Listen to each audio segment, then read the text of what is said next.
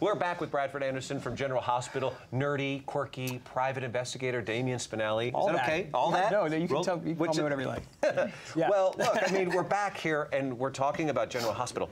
50 years. 50 years! 50 years yesterday, April 1st. 30. I know, thank you. Yeah. My first girlfriend at college taught me about eye cream, so yeah, thank you. Yeah, so 50 years on air as of April 1st. They rang the bell yesterday at the Stock Exchange. You know, some of our castmates and some of our producers. Yeah. Very exciting. It's a great time. Yeah, you know, daytime dramas have had some dark days in the last few years. Yeah, they have. But I tell you, we're in a good place now. You're still standing after all these years. We are still standing. Why do you think that is? People like good stories, you know. People have enjoyed seeing reality TV for a long time, but I think people are excited about good stories again, and that's nice for everybody. For actors, for everybody in our television business to have. Good stories being told is good for everybody. Well, these are good fans, too. Oh my gosh, they're invested in I think they're the best. Obviously, I'm a little biased, but I truly think they're the best. They follow us 5 days a week, and they've been with us for a long time. So you're bringing back, you know, the Nurses' Ball. The Nurses' Ball. What yes. is the Nurses' Ball? The Nurses' Ball started back in '94. It was one of our major characters, Robin Scorpio, who's a fan favorite, been on the show since she was a little girl, contracted HIV on the show. And, you know, back in the early 90s, there wasn't so much information. And so they started the Nurses' Ball as a way to kind of bring awareness to AIDS-related charities and AIDS-related research. And it was this pageant where all characters performed. And so it became kind of a fan favorite event. And they did it for about 10 years, or about, 8 to 10 years, and then stopped in early 2000. And for the 50th anniversary, we're bringing it back. Now, let me just be clear. She contracted it as a character on the show. Yeah, she wasn't on set. Correct. It was a storyline. Yeah, because it can get blurred here between people often talk about daytime dramas as being a way to talk about, relevant storylines and relevant to the times. And, for that time, it was a big deal. It was in all the news, because I remember no one was really addressing that on any of the shows, let alone a soap opera. And so I remember the big news that it made at that time as well. And to show how someone can live with it and take away the stigma, that was, I think, what was the big success of that story, and they did it incredibly well. So we have a little footage actually from behind the scenes that we want to share with our audience, and you'll be hearing from your executive producer, which is Frank Valentini. Correct. So let's take a look behind the scenes at Nurses' Ball.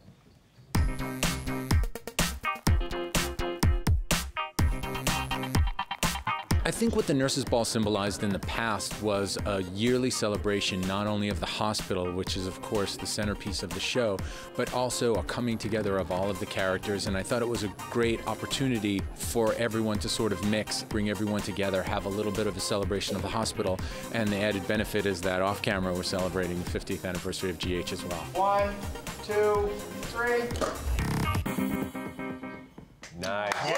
So the Nurses' Ball is part of the storyline of the show, right? Correct. It happens within the world. And yeah, it started airing yesterday, Monday, and runs through this week and a little into next week as well.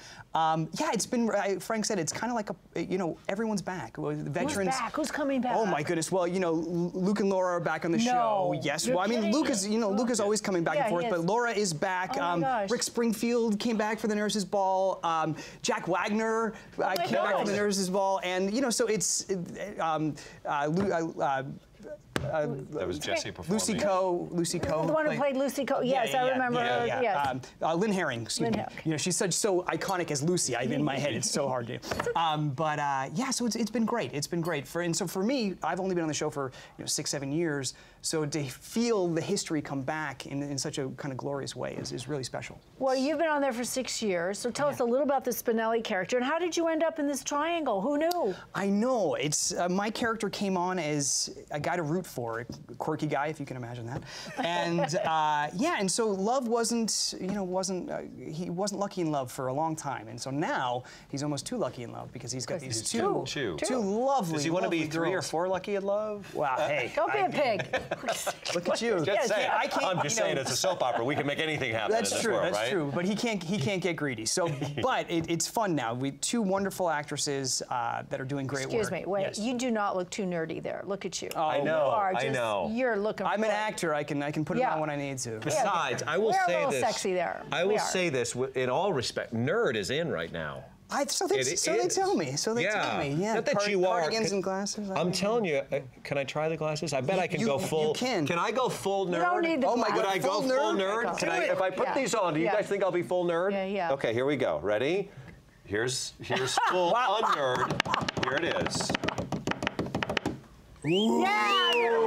No, you look like Clark Kent. Yes. Yeah. You look like Clark Kent.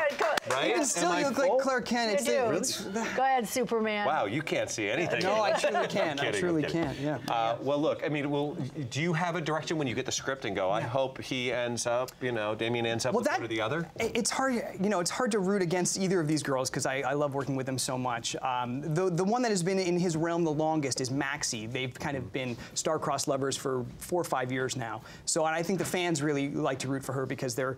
I don't want to use the term super couple because I would never assume that like we are Brad that. and Angelina, or, that kind well, of thing? at least in our show. Okay. I see. Well, exactly Mark right. Cristina. Exactly right. Why do you do that? Yeah. But they have a lot of history, and she may be carrying his child. He doesn't know that yet. But so when that comes out, that could prove to be quite a wrinkle. More than a wrinkle. Yeah. A baby. It's a crease. Yeah. That's a full-on crease. So, well, it'll be interesting to see what happens at that point. I mean, it's daytime, so it can. Just say so many things right now, but I'm not. Okay. Yeah. I'm not going to do that. I'm not going to go there. Okay. But so I'm excited to see how he deals with that because he's never had something of that magnitude. Sure. So it's going to be interesting. Well, the best of luck with the Nurses Ball all week long. It's it's important. And to also raise awareness because that's the big thing. Absolutely. Yeah. Don't leave because we have the beer chicks coming up, and I know. I'm telling you. And there's two of them. Could be another triangle for you. All right. I don't know. In a weird way.